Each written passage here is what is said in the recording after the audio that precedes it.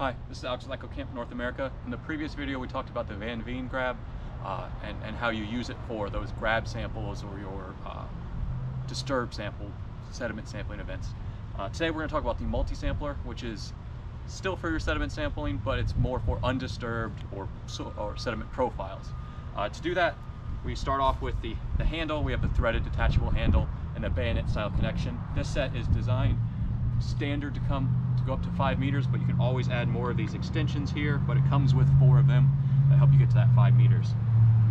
And then the key here is that you're going to use sample tubes like this. So you can buy extra or you can reuse them, but what you're going to be able to do is you're going to be able to fill this up with your sediment.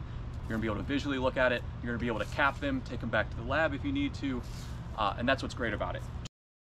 So this is how you're going to collect your sample. You have your cutting head here, and there's a couple cutting head options. You can see it here, and it's held by this clamp right here. The back is also just kind of pressed in by this clamp, that torque. What you have here is that plunger where you can pull it back as you're getting your sample, and then you can use it to also expel your sample later. But it's nifty. It helps you really keep those samples the way they are and helps not disturb them. You can change out the cutting head. Let's say you have a really soft or really unconsolidated liquidy sediment where it's just not staying in, it's not cohesive enough to stay in when you pick it up.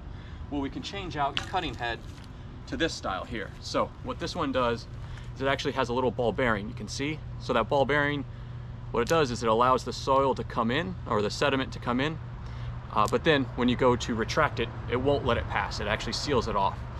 This set is great.